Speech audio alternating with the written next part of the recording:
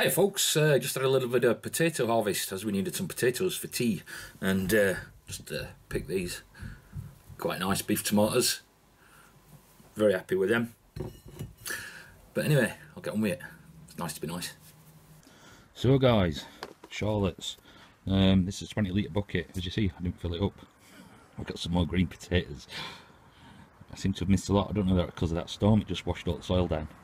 Because I didn't really fill these at the top. I was seeing how much I could get out just using less soil as well, although I should have covered them with some.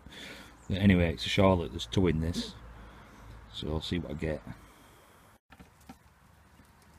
And while we're here, these are still sitting. She looks like she's sat on more eggs. She was sat on about 9 last night, and because I moved them and had a look and took some eggs off her, and she's sat on a clutches about 9, 8 or 9. So, and now what we're in.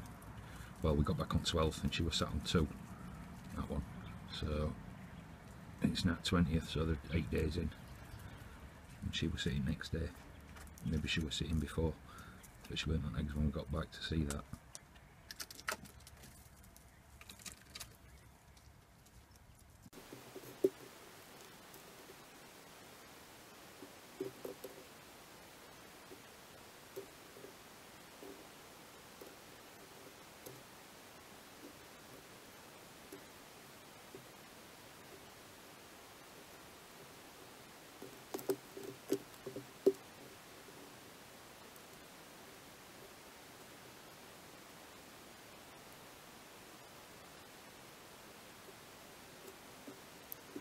So that's them in. Then just £2. I don't know if you can see that. I can't see.